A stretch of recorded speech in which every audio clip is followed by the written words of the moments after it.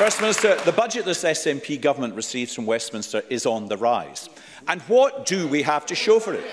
Leaking police stations and collapsing ceilings, half-built ferries, boarded-up hospitals and closed-off children's wards, a crisis in Scotland's schools.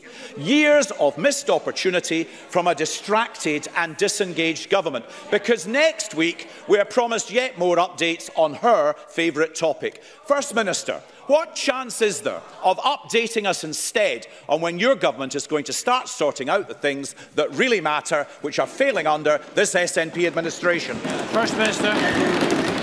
Well, let me just update Jackson Carlaw again on the reality in Scotland, as opposed to what he wants people to think. £1.5 billion in real terms removed from this government's budget by the Conservatives over the past 10 years. But in spite of that, we've continued to invest in our NHS, taking it to record levels of funding. We've continued to invest in our police service. We've continued to support our public service workers working so hard across the country. But let me just draw to Jackson Carlaw's attention what the Fraser of Allender Institute has to say about his proposals that he's put forward just in the last couple of weeks. The Fraser of Allender Institute makes clear, I'm about to read it out.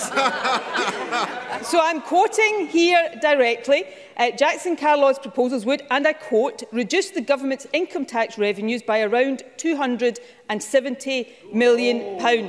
He wants me to go on, so I will go on.